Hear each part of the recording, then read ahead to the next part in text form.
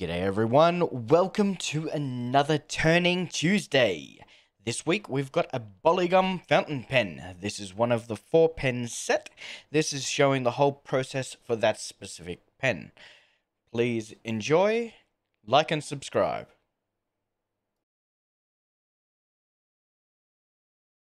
Thank you for joining me again.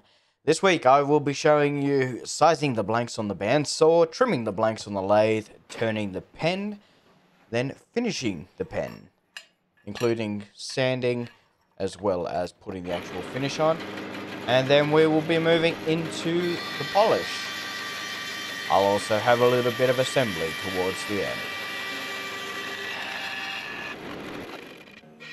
In this clip you'll see I'm measuring based off the barrel that has to go inside the blank. So I come to the actual size of that, then I bring it back a touch. Just in case I get any blowout, I would like it to sit in there nice and snug. Usually it's about 1 millimeter or 2 on one end or the other, and I try to keep it as close to one end as possible. Mounting up the sized blanks here, just so I can drill them out and get them to the right size of the barrel. I've left this in real time, but I will speed it up. You'll get the first cut in real time. If you've watched a few of my videos, can I ask if you would have a favourite portion of the videos? Please, leave that in the comment below. I'm really interested to know what you enjoy in the videos.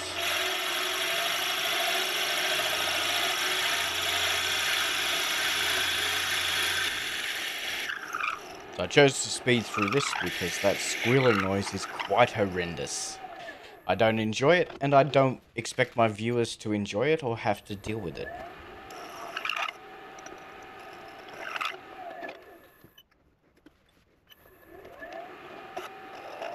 Here I'm just slowly edging it across a little bit, moving it closer and closer, taking a fraction of a millimeter off of it at a time. Just trying to get that barrel to get a beautiful snug fit. I don't quite have the right drill bit for this, so I found there's enough of play in the tailstock to get it to do what I need it to do.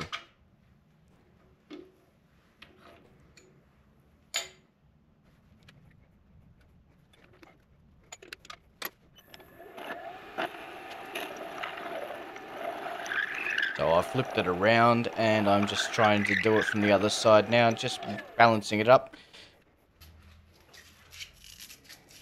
Now I'm sanding off the barrel. I found that the glue sits a little bit better in those grooves and it holds for a better longevity of the pen's life.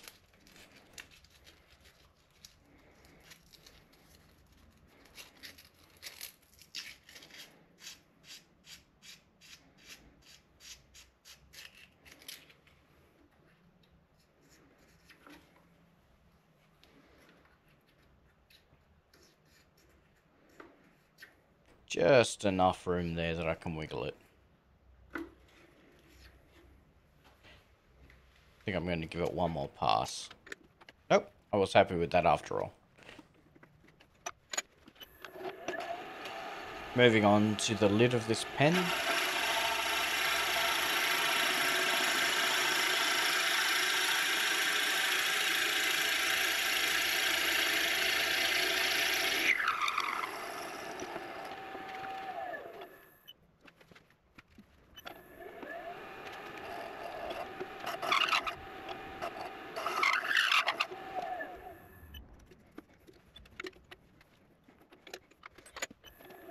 I get it to fit on one end, give it a quick flip around, and get it to touch up.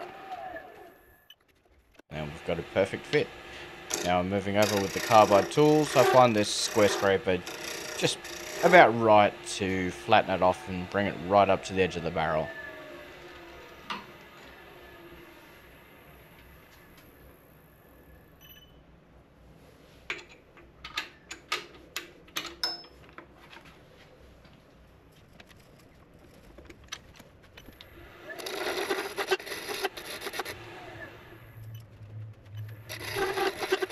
As I said earlier, I try to leave it as close to the end on one end as possible.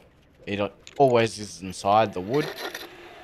And yeah, so get it in there, flip it around, trim it up as close to the barrel. This is quite honestly the most satisfying part for me. Even when I'm doing this myself, in real time, I'm standing there watching the wood just melt away. It's so relaxing.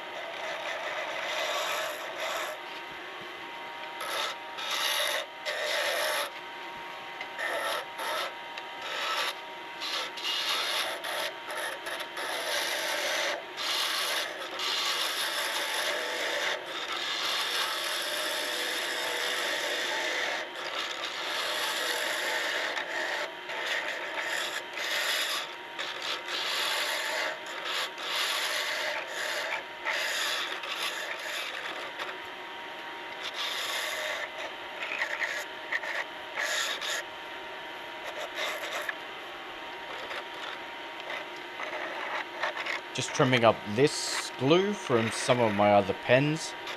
If I don't clean it up now, it may be a little bit of proud, and you don't want that in your pen. You really want it beautiful and flush.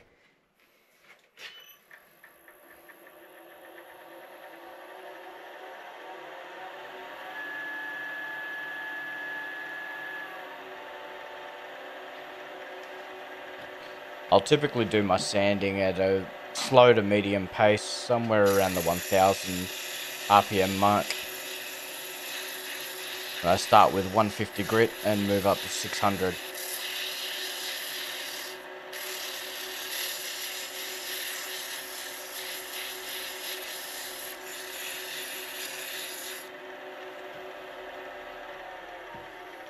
So here I'm just stopping the lathe.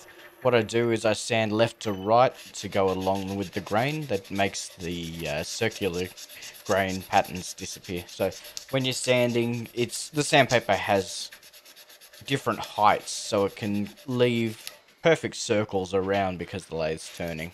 So what you want to do is you just want to go left and right and take any of those ridges out.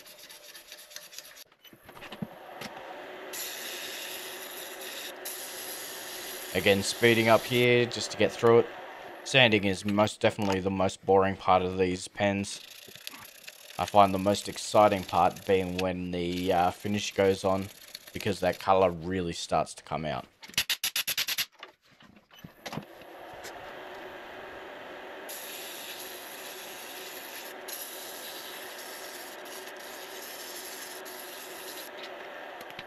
As I stop it here, you'll see those browns really starting to come out, which is absolutely stunning. Cleaning out the pores with the air compressor there. As you can see, the more you get through the grits, the less sanding it actually does. It almost takes it to a nice polish.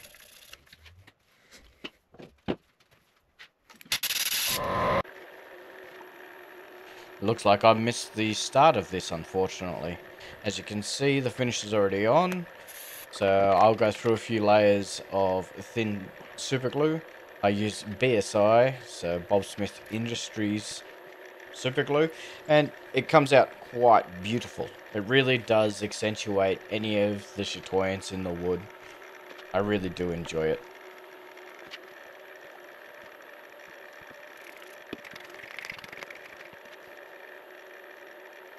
So I do 3 or 4 layers of thin, and then I do 1 to 2 layers of medium.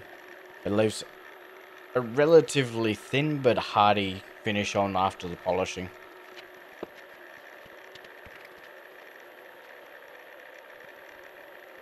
You might notice that I'm using some accelerator just to speed up the curing process of the glue. And the black foam you might see, that's EVA. What I've found is it doesn't actually stick to the super glue. So applying it with that allows me to get a lot more layers before I have to swap it out, because I can just roll it over and use the back, and turn it around, use the bottom. And yeah, so I can usually do an entire pen off one of those little squares. And now we're stepping into that micro mesh, taking out those ridges and starting to smooth it up, really bringing out the chatoyance in the wood. This is my favorite part. It's where the pen really comes to life.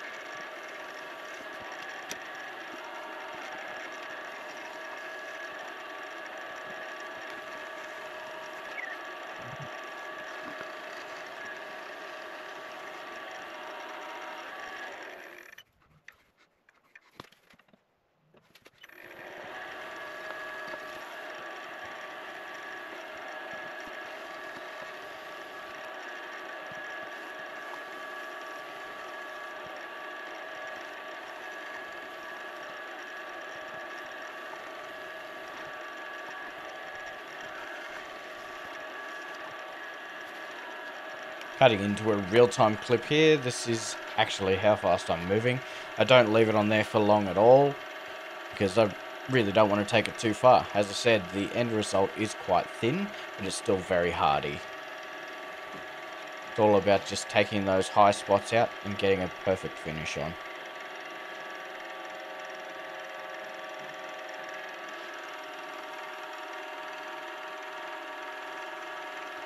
So we go from the blue and then we go to the pink. The pink is the final layer of the micro mesh system. And then I will stop the machine and give it a quick hand turn. Using some paper towel just to remove any additional moisture. Then I add another quick layer of moisture. As you can see, it's beading all around there, so it's actually quite smooth already. It wouldn't bead like that if it still had the ridges.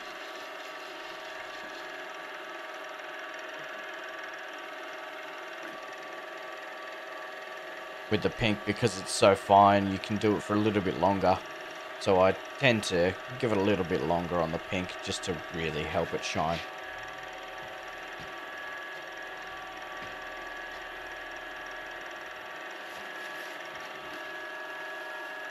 Once again, taking off that moisture and any plastic it may have left behind.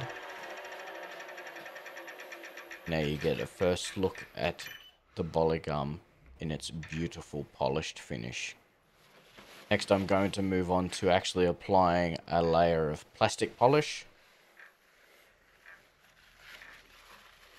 And I'm going to use 3 different styles of polish wheel just to really bring it out.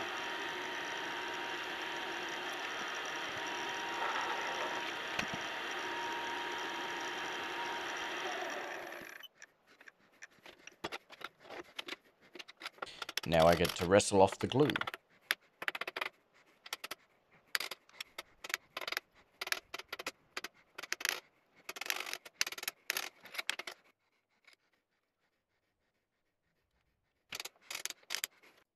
Moving on to the assembly, pressing the metal pieces into the blank. So that's why we insert the brass barrel, because these pieces slide inside to complete the pen. I don't put in the ink barrel while I'm assembling the pens. I leave that because I believe it pierces.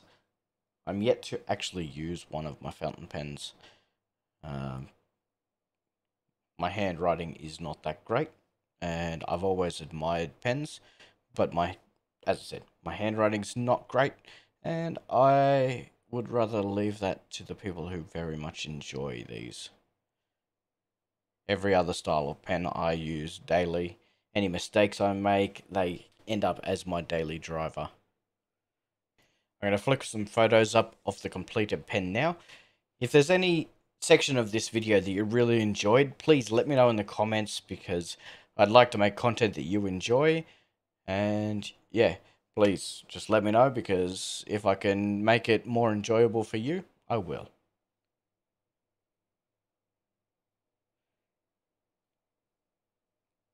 Please like, share, and subscribe. If you believe someone wants a pen, then I am taking orders, so please don't hesitate to reach out. My email is on the channel, so yeah, please reach out.